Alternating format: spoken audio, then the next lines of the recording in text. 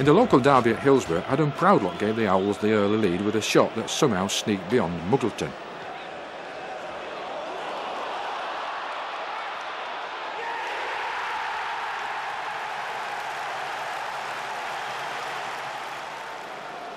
Steve Blatherwick then got on the end of Shane Nicholson's free kick to plant a header into the top corner of the Owls' net.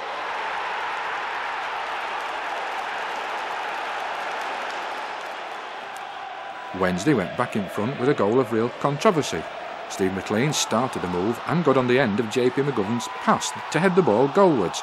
It appeared to hit the back of Alex Bailey, but for some strange reason the referees saw it as handball. And top scorer Steve MacLean quickly restored the Owls' advantage from the penalty spot.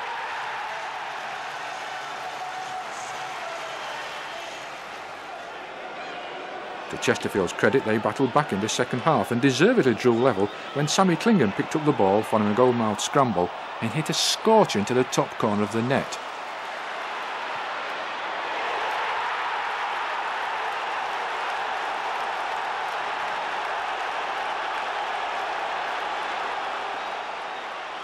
In the closing stages, Chesterfield might well have snatched all 3 points when Jamal Campbell-Rice fed Wayne Allison, but his header skimmed the top of the Wednesday crossbar.